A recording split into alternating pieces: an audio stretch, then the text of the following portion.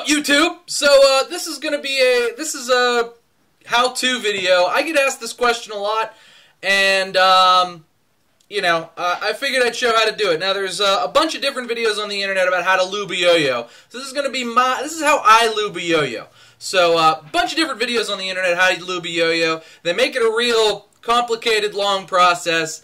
And they explain a lot of things about it. I'm going to kind of explain things about it, but I don't think it's as complicated as lots of other videos make it out to be. So, without further ado, let's talk about lubing a yo-yo. So, why would you want to lube your yo-yo? Or your fidget spinner. So, this is going to be about both lubing yo-yos and fidget spinners. So, summer's coming up, and part of the problem with spinners and yo-yos and stuff is that the ball bearings inside of them are steel. Now, steel ball bearings can rust. These ball bearings are a little rusty. The weighted ones on the outside are rusty and kind of gungy, and the middle ones luckily not. And this bearing, it's fine. It's okay. It's getting a little bit gunked up. It's been in my desk for a long time. It may need cleaned, but I figured it was a good candidate to at least show you how I lube a yo-yo. So, weather changing, humidity's changing. When stuff like that happens, sometimes bearings just seize up. It happens too when it goes from warm to cold or cold to warm. Sometimes bearings just seize up. All of a sudden your fidget spinner will be scratchy feeling, or your yo-yo will just start to feel like it's not spinning as long, or it'll just spin out, and it'll start to make like a bzzz sound, like the bearing's locking up. So one of the ways you can fix this is by lubing the bearing. So I prefer, this is the only lube I've ever purchased, but I like the One Drop V4M bearing lube. One Drop makes yo-yos and they make fidget spinners, so this lube is good for both. So this is actually bearing and taper lubricant. So you can lube your fidget spinner bearings, you can lube your yo-yo bearings, and you can lube the if you have a side effect yo-yo from One Drop, you can lube the side effects, the inside of the side effects as well, and it'll kind of help clean that out and keep that keep that good as well. So definitely good for that as well. But I'm going to show you basically what we're going to do is we're going to lube everything, and then I'm going to cut and we'll string the yo-yo up, and I'll show you, and we'll spin the fidget spinner as well, and I'll show you what to do after you've lubed the bearing, because it's a two-step process. First you got to lube it, and then you gotta kind of break the lube in. So the thing about thin lube, which is what this is thin lube, is it's meant to break down. So immediately upon lubing the bearing, if the bearing didn't need lubed, and even if it did need lubed, you're going to lose a little bit of spin time, and you're going to need to break that lube in. But what that lube is, what the thin lube is, it's almost like a degreaser. So what it's going to do is break down anything like sweat or whatever that's in the bearing, kind of break that down as well, and thin out over time. So once you've lubed the bearing, you want to give the yo-yo or the spinner a bunch of hard spins and let the lube break down. So the first thing you're going to want to do is expose the bearing. Now a lot of guys will tell you to take the shields out and what have you. Now this bearing doesn't have any shields. And this one, let's see if I can get this off without, yeah, there we go. And this one doesn't have any shields either, but they'll tell you to take the shields off. You can take the shields off if you want. I don't think you have to put the shields back on if you take them off. A lot of times I don't even bother taking the shields off because they're not watertight. It'll get into the bearing, the lube will get into the bearing, whether the shield's on it or not. So, and you don't want to get a ton of lube in there, and that's kind of the trick to lubing your bearing, is not getting a ton of lube in there. So the first thing I kind of like to do is, make sure your hands are clean. I just washed my hands. Kind of stick my thumb in there, kind of try to wipe out whatever I can. Blow out whatever I can as best as I can. Spin it. This bearing spins, okay, kind of gunks up at the end. It probably actually needs cleaned, but for purposes of this video, I'm going to show you how to lube it. So, the way I do it is very simple. So, you got to be very careful if you do it this way. But what I do is I just take a little bit and I kind of get the outside of the little dropper wet. And then I wipe that onto the bearing. That's it. It's less than half a drop. It's less than a quarter of a drop. spin it a little bit. You see some particles flick off. And that's it. Make sure you don't get any on the pads. My pads look pretty clean. None on the outside of the bearing. But bearing's spinning a little freer now. Yeah, bearing's spinning a little freer now. Then put your yo-yo back together.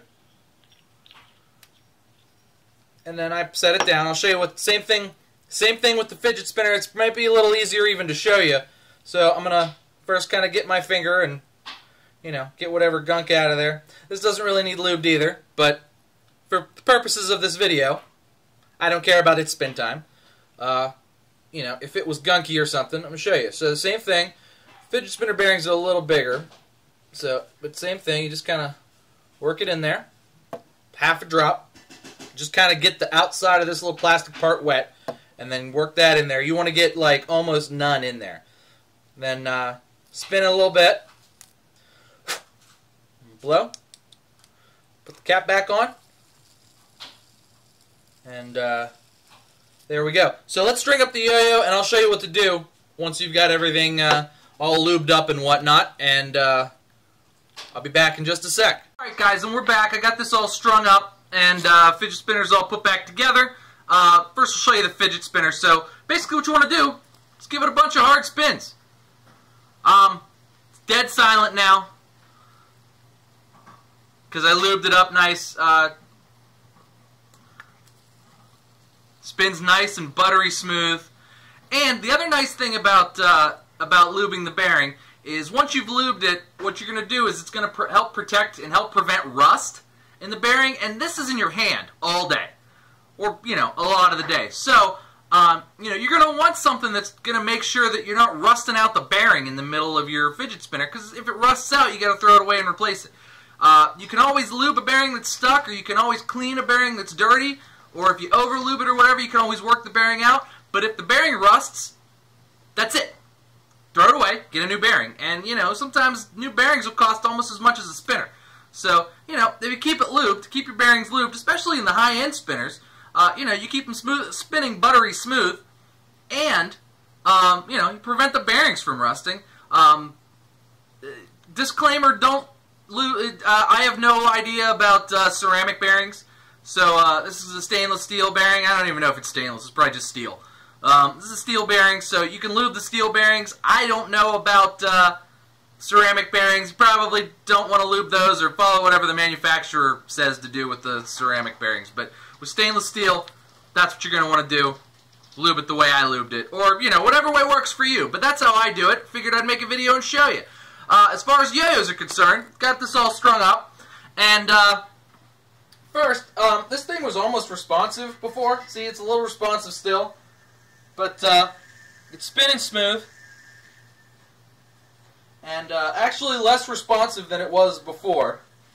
Which is good, because it was kind of dirty and responsive before, so maybe I won't actually have to clean this. But you just want to play it a little bit. Don't do anything too risky, because it's not... It's, you know, freshly lubed, so it's not going to be totally unresponsive yet. Like, actually, we're getting there.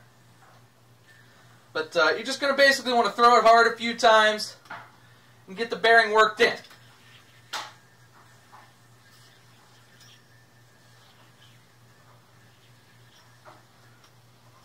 Get the lube worked in. Just throw it hard, let the lube do its work. Get the yo-yo spinning. And you know, you'll notice the yo-yo will be nice and quiet, and it'll start to spin longer and longer every time you throw it, and become more and more unresponsive. But, you know, now I've thrown it a few times, pretty much perfectly unresponsive, and perfectly silent. I can already tell this has got an improved... Oh, there we go. You can already tell the spin time's getting a little better. It's not as sticky either.